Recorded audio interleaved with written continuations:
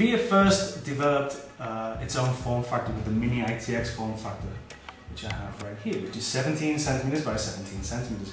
That was quickly followed by the Nano-ITX form factor, which is 50% smaller, it's 12 centimeters by 12 centimeters.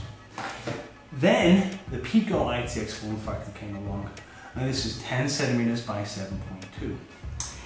More recently, VIA has announced the Mobile-ITX form factor, which is an incredible 6 by 6 centimeters.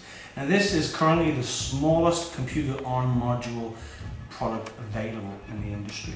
And the way it works is it has these two very low-profile connectors here, which connect to a carrier board, something like this, which has all the I/O that you'd need on here. So you have a USB, you've got your LVDS, you've got support for DVI and all those kind of technologies.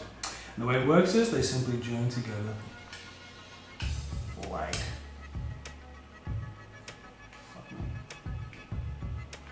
Does it work? Yeah. I'll see it right. The other side. Jeez. Turn it on. It's doing so well, wasn't it? Just all you have to do is start off for an edit there. Yep. These two products fit Okay. together. Like, Now, the Mobile-ITX is currently the smallest and most compact computer-on-module product on the market.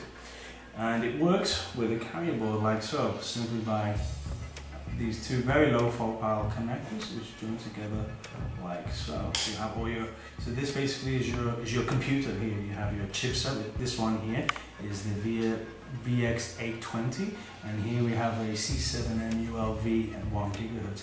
And we also have the system memory is also on board, so you have 512 megabytes of DDR2 on the board also. So your computer's on the module here. And this carrier board here basically gives you all your I/O. So you have things like, obviously you have a USB here. This is the power, audio, and of course your display technologies. Now if I can just show you, we have a working demo of this Mobile-ITX form factor right here. This is the very first board. This is the VIA EPIA-T700, the very first product from VIA to feature the Mobile-ITX form factor.